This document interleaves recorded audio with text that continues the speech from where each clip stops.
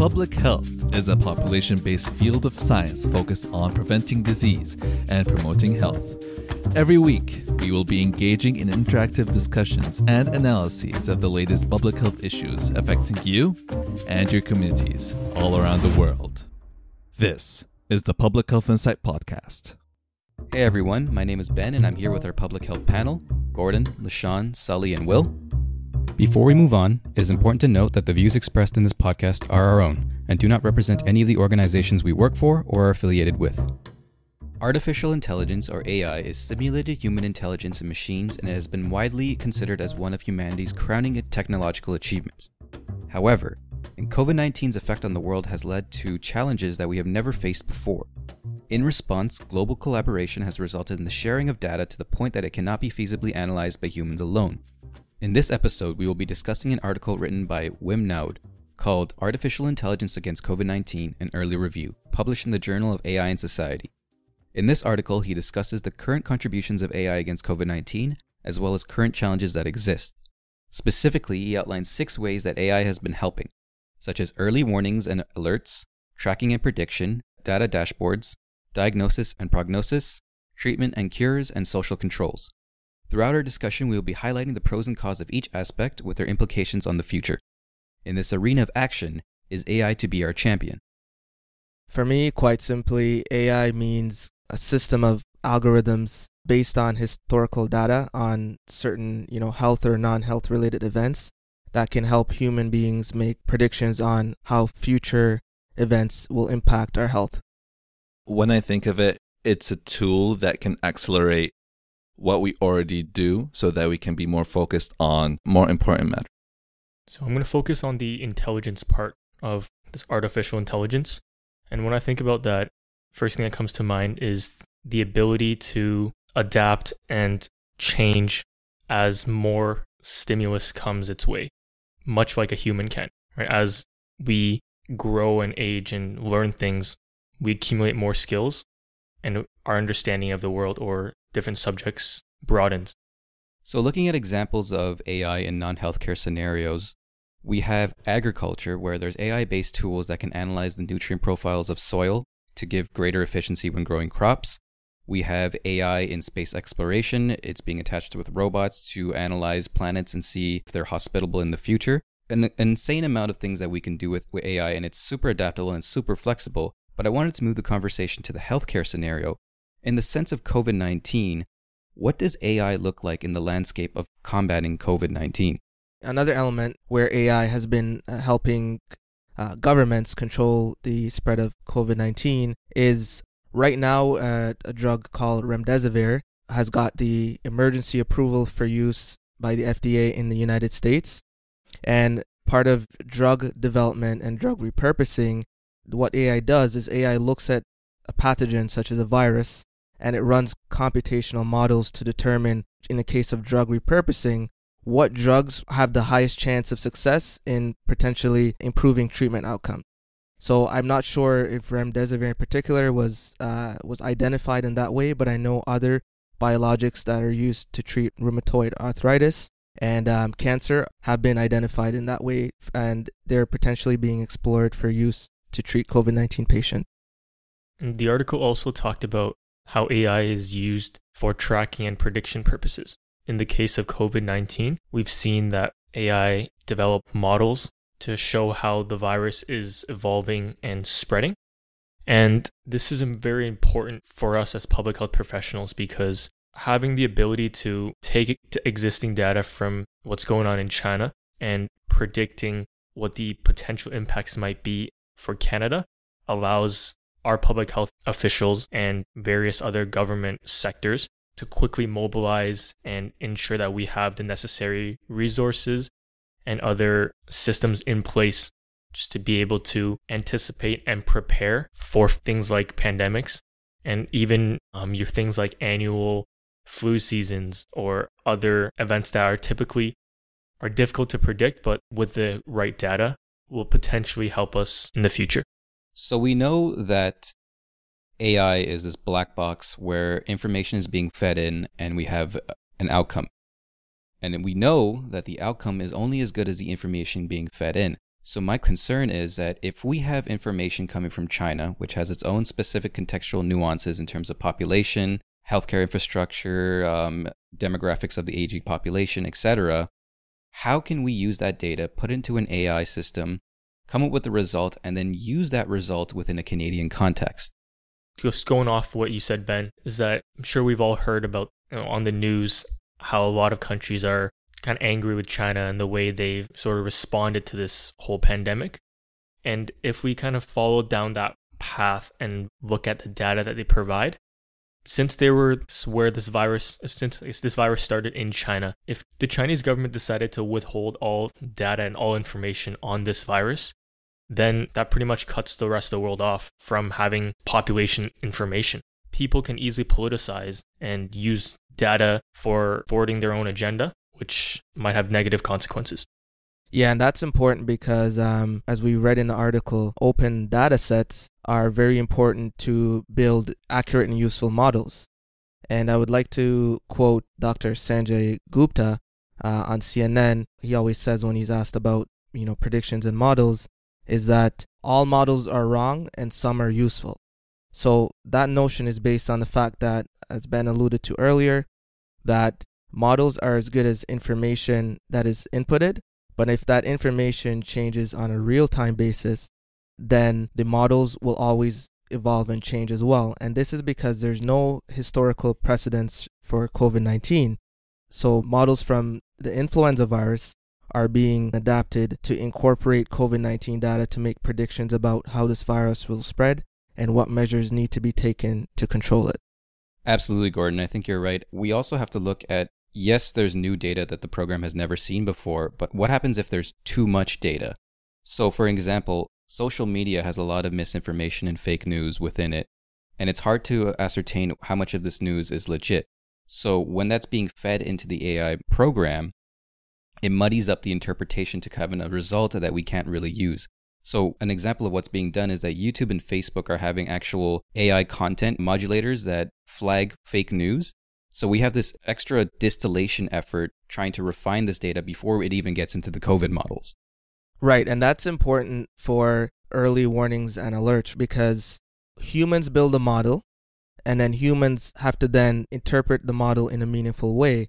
So it's still error prone because AI isn't tasked with making the final decisions. And as we could see from the case of, there's a Canadian-based AI model called Blue Dot that back in December 31st of 2019, there was various alerts sent out to their partners, which included some important governmental agencies around the world, warning of a potential novel virus. And as we can see from WHO, they did not issue an alert, I believe, till more than a week later.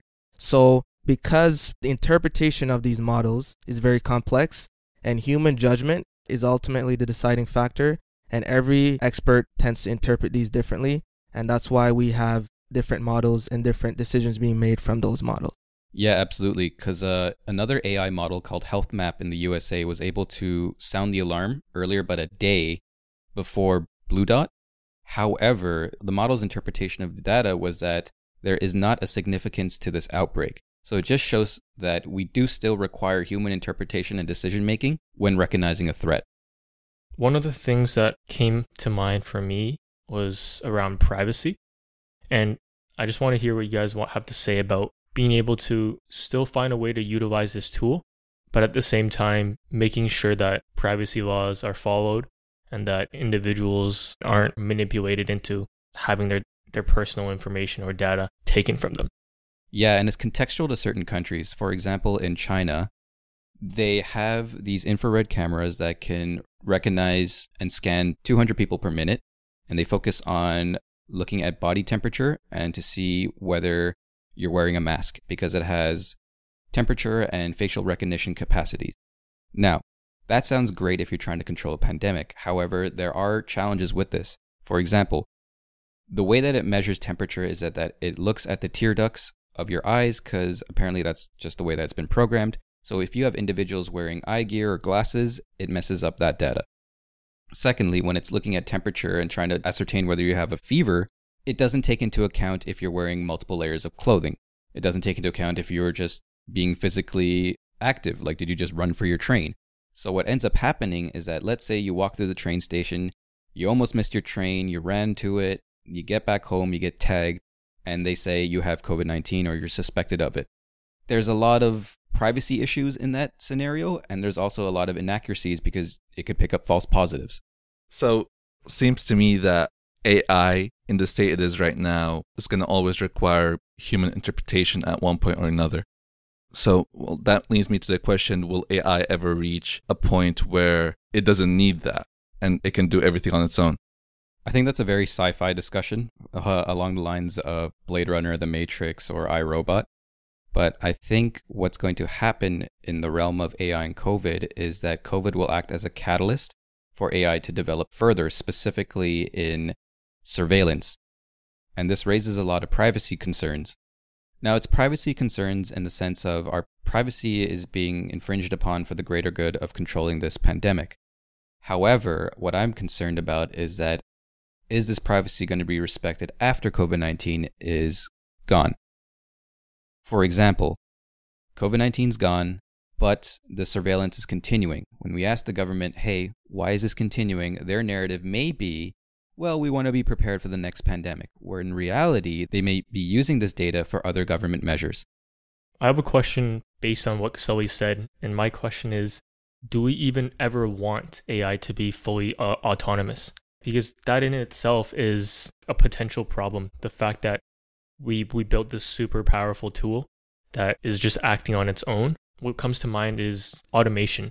Like from my personal experience, I worked in a car manufacturing plant. And even though that whole process of manufacturing a car has been streamlined to the point where most of the major components of the car is made by a machine or a robot, and it's just the final touch-ups is made by humans, I don't think that AI should ever come to the point where it's fully acting on its own. Because in the car example, as perfect as a robot is, there will be times when it breaks, and that's when the human comes in. And I think that's just that extra layer of safety, just to ensure that at the end of the day, this is just a tool for us humans and something that we should make our own, rather than letting it become that autonomous sci-fi thing that Ben had mentioned earlier. One thing we're missing is, we talked about AI being potentially the final decision maker and some of the problems that causes. But what about AI in terms of active and passive surveillance, right? If we're talking about data privacy and the most vulnerable populations don't have agency over their own data, then surveillance in of itself becomes inequitable. Because AI can then potentially, if there's not that human interaction at the end of the interface, these artificial intelligence systems can make decisions that further create a health disparity between the most vulnerable population and the most wealthy population. The narrative of AI is that it's often this impartial, indifferent machine decision-making tool, but in reality, based off the data that we put into the algorithm, it's often a reflection of our own biases. For an example, they did a study where AI was used to look in automatic diagnostic imaging, so for example, X-rays and CTs, and it was used to make decisions on diagnosis.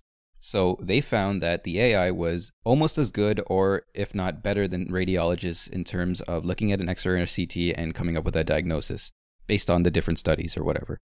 However, we have to consider that the biases of what we give the AI also come into play. So for example, we could have selection bias. If we only give this AI images of positive CTs and X-rays for tuberculosis, for example, then it's only going to know to look for that.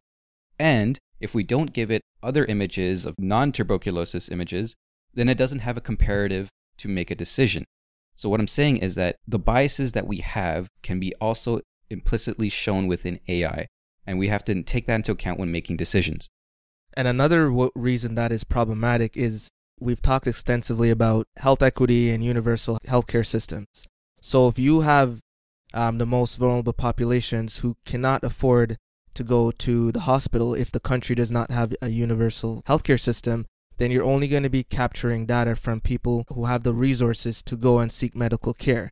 So if the data is only representative of the most, healthy and wealthy population, then any kind of action in terms of treatments and outcomes will not speak for people who aren't going there, who happen to be the most worst off. Right, and then you create greater inequity because what if someone just faithfully agrees with the AI without understanding how it reached that decision? Another example is within the legal realm where there's an AI that can predict the possibility of a person committing a crime just based off facial recognition. So you'll show a picture of two people, but unfortunately due to the racial biases that exist within the data that the AI is provided, it's more likely to pick the person of color to commit a crime. Now, when you take that into account with the legal system that already has years of existing discrimination against people of color, the whole situation is being exacerbated. And that's a fantastic example because if you surveil the most vulnerable populations more than, the average population, then you're going to find more incidents of crime. If you're preferentially feeding your model with racialized groups, then your model necessarily will predict that those racialized groups will commit more crime. So I've heard that AI being used as a tool to potentially help create a vaccine. Have you guys heard about this? And if so, can you guys maybe talk about this? I think that's a very interesting field of potential application. Yeah, so in terms of the AI and computational models, if you group vaccines and treatments together, so medicines, what these models are able to do is to look at viral proteins, so the antigens, and determine what parts of these viruses will our immune system most effectively attack. So then when you get this information, what you would do is when you're creating vaccines, you would create vaccines against those specific proteins that your body seems to recognize more. So this is how AI is being used to increase the effectiveness of treatments and vaccines.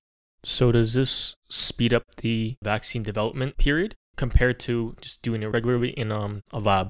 It does. But I think the difference here with COVID-19 is you do have those AI and computational models, but you also have more financial and human resources going into, everything is going towards a COVID-19 vaccine now.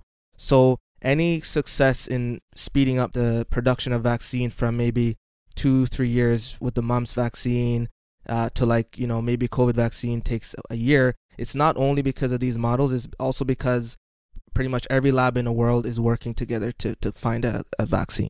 Right. But let's say if everything was the same, all the resources, all the equipment was the same, and we had paired up an AI versus a regular lab, would AI come out on top in that situation? So part of why, from what I understand, part of the reason why AI is also important is it prevents waste of resources.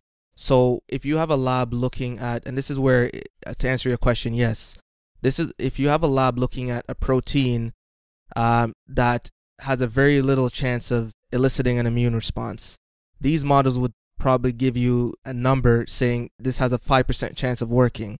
So when you're interpreting that data, you would then focus more on things that have a higher chance of creating an immunological response. So in that way, you lose less time going down the wrong rabbit hole, and you can pursue things that have a greater chance of success. Google has a branch called DeepMind, which has kind of predicted the structure of proteins of the virus. So they also have a disclaimer on their website that talks about how these are structural predictions and they have not been experimentally verified. So going back to Will's question, when using AI, you have to work hand in hand with experimentally verified data because it can lead to maybe researchers focusing on specific areas that they might have not already thought about. But I think at this point, in terms of their technology and their state of the field, I think they have to go hand in hand. So we had a discussion about the pros and cons of AI, but what do you guys think the future of AI is going to look like with COVID-19 as a catalyst? So I think it's important that humans and AI work together to improve the predictability for certain health and non-health outcomes. And the reason, as we've discussed today, is models can be wrong. And oftentimes, if you have a human at the end of the interface, they can prevent artificial intelligence systems from making bad decisions and vice versa. What I think the biggest future use of AI could potentially be in tracking that we've seen with COVID-19. And I see that this could potentially be further strengthened to track other sorts of things. For example, what came to my mind was natural disasters. If you're able to somehow predict the likelihood of a hurricane or tsunami or earthquake or anything that can cause an emergency, it allows countries and regions to better prepare and hopefully save more lives. As we see in the future that more governments, countries, organizations take up AI, I think we also have to think about the possible trust implications. So, for example, if the government relies heavily on using AI technologies to make decisions on should they shut down borders, should they quarantine, should they do this, should they do that, I think in the event that AI fails to predict an outcome properly, I think there may be issues with trust in the communities that rely on the government. So there's a possibility for there to be a mistrust because, for example, the government claims that something's going to happen and it doesn't. Why would people listen to the government if they say to do certain things? So I think we just have to keep that in mind, and there should be maybe some rules and regulations around that as well. In conclusion, AI may provide us with options, but it is ultimately still human responsibility to make informed decisions based on the data available. Thanks for listening, and we'll see you in the next episode. Remember, public health is a field of inquiry and an arena for action to improve lives one population at a time. This has been the Public Health Insight podcast. If you've enjoyed this episode, please drop us a like and follow us on Spotify, Apple Podcast, Google Podcast, or your podcast platform of choice. You can also send us your questions, comments, and suggestions for discussion topics at thepublichealthinsight@gmail.com. Thank you for listening, and we'll see you in the next episode.